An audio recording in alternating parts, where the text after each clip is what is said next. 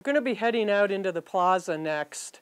From this point on, we're actually going through original doorways and heading out into the real core and center of their community. This would have been the heart of the community.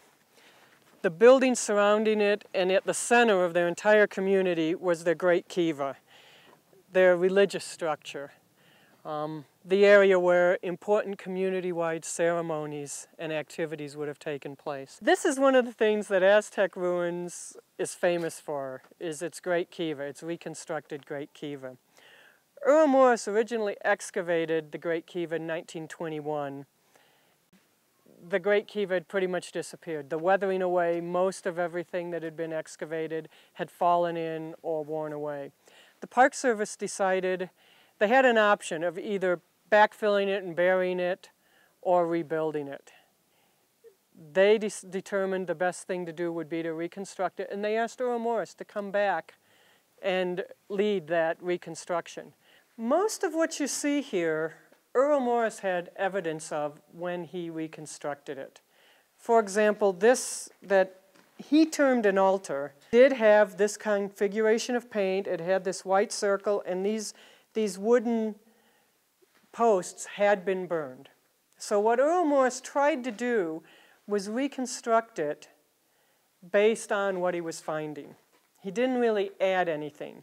They would have entered the same way we would on stairs coming into the north and the south entryway.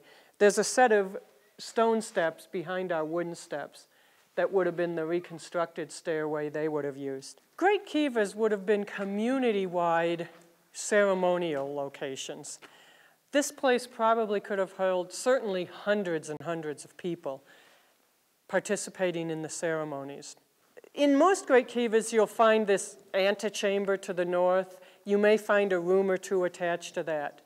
But I'm not aware of any other great Kivas that actually have an entire encircling room. For every opening here, there's a separate room with walls dividing it. Some of the walls were as much as 6 feet tall. He did see these series of indentations that had wooden logs put in here, at least as tall as the lower portion of the doorway there. What makes up a typical great Kiva are the 4 pillars, which would have been used to hold up the roof, a central firebox, and these vaults, floor vaults. Those are probably the one thing in great Kivas that caused the most question. We don't know what these were for. One theory is that they may have had boards put across them and used as floor drums. If you danced on those boards, they'd have made a drumming sound. The 2 vaults aren't of equal size, so they may have made different sounds.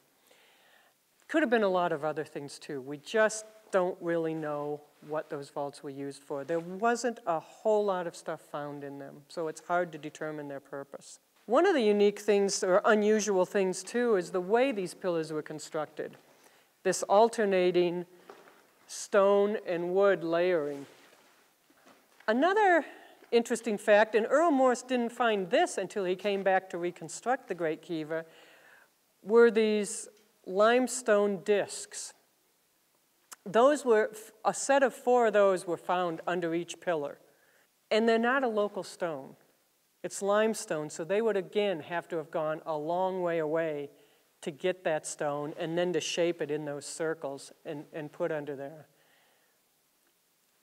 Just one more indication of the value they put into this site and how important it was to use the best material and the finest workmanship to construct their center.